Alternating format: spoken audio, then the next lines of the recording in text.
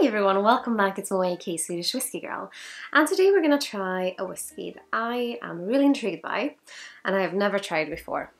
I think, not from memory anyways. This is Slane, Irish whiskey. And where do I start? So this is at 40%. It retails around £25. It has been matured in a triple casks. In 3 different casks, virgin oak, seasoned Tennessee whiskey casks, and sherry casks.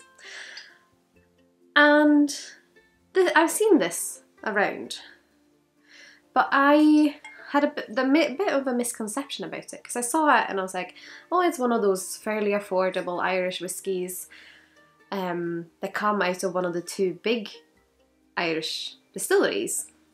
But I was wrong. And I don't know, it was just one of those that you like kind of see them pass by and you're like, oh, there's other things that I'm more intrigued by and I'm more interested by. Or for full disclosure, this was a gifted bottle as well. They are now owned by Brown-Forman and they are their own distillery. So Slane Distillery is located by the Slane Castle. And when I was going to do this review, I started reading up on them and find myself really intrigued by them. I mean, Ireland is an interesting whiskey country. They have so much whiskey history, and I'm sure you've tried whiskey from one of the 2 big ones, which if you find a lot of Irish whiskey, a lot of that whiskey comes from those 2, just that they've sold whiskey and they bottled them under other names or blended them and so stuff like that, which is totally fine because good whiskey. But I think it's really interesting to see these new Irish distilleries that are popping up, and this is one of them. And like I said, it's located by the castle, which is known for having like rock concerts, and I mean, that's quite cool. I'm not much of a rock person myself, I'm more of a jazz, old-timey 50s music kind of person, but I mean, quite cool to have a whiskey distillery and then you have a castle right next door where you can like put on big concerts, and like for people that love rock, I can imagine that being totally awesome.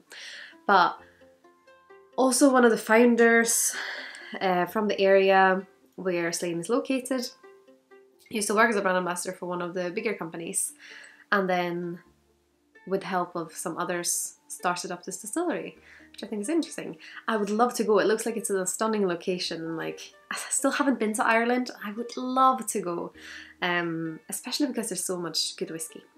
But I'm going to stop rambling and I'm actually going to try it because I have not done that yet. So let's start by having a look on the nose. First impressions is like a marzipan-y vanilla ice cream green whiskey, and you know how much I love that. We'll go in again.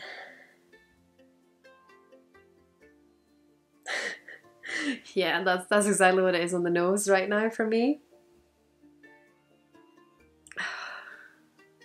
Yeah, interesting. And now I'm trying to think, I wonder how much of that is coming from the sherry casks, how much is coming from the ex-bourbon, how much is coming from the virgin oak casks. It's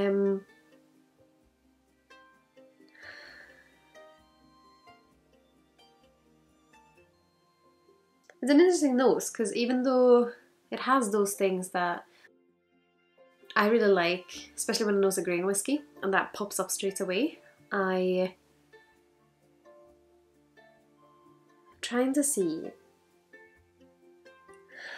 find things underneath it, but it's those kind of 3 that are like in a golden little trio that sit in there.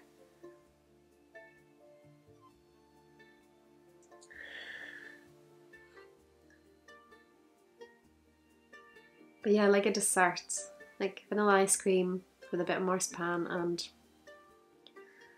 if you've nosed a sweet green whiskey that is very unoffensive, very smooth, that's what I'm getting on the nose of this.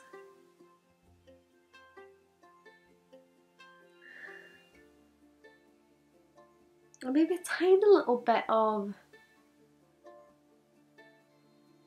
like roasted or like like caramel, like, what's it called? Chocolate chip cookies, but also a bit of vine gum. Like it has that kind of candied note, almost like caramelized sugar in it. But let's have a little taste. Sláinte.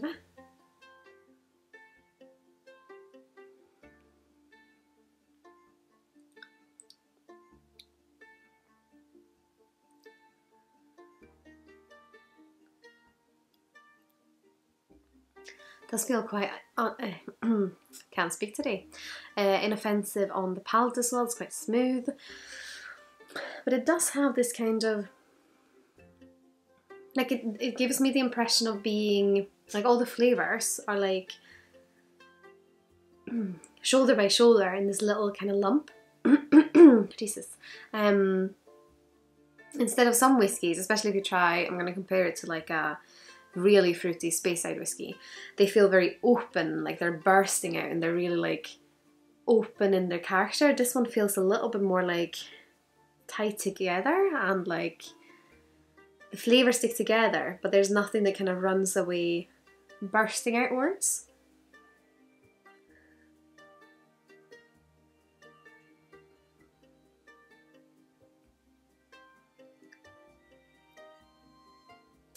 It does have quite a strong wood character, but without being too tanniny or rough. Like it's a very, there's the wood flavour is there, but the texture that you sometimes get, especially with like younger whiskies or a lot that use virgin oak, still feels very smooth around the edges. It does have a little bit of that kind of cookiness about it.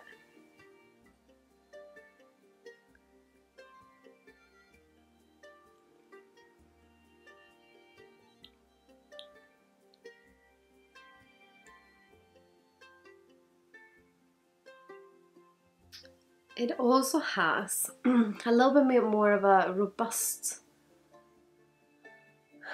I say, like it has slightly wider shoulders, slightly more robust than some other Irish whiskies I've tried that sometimes tend to be very light, especially the blended ones.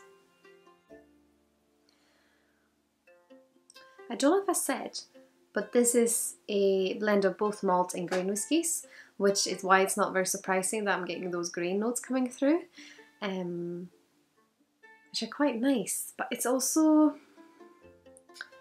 I was going to have a guess at the malt grain contents, but I'm not sure.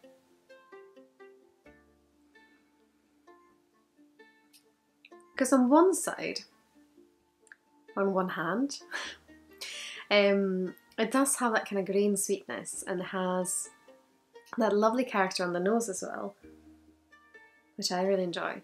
But then it does have a bit of that robustness of a malt. I mean, I would say quite a nice balance between the two. But I'm also a little bit biased towards grain whiskey, so I'd love to hear your thoughts if you have tried this. Do you think it's a bit too sweet, or do you think it's a good balance? I'd love to hear that.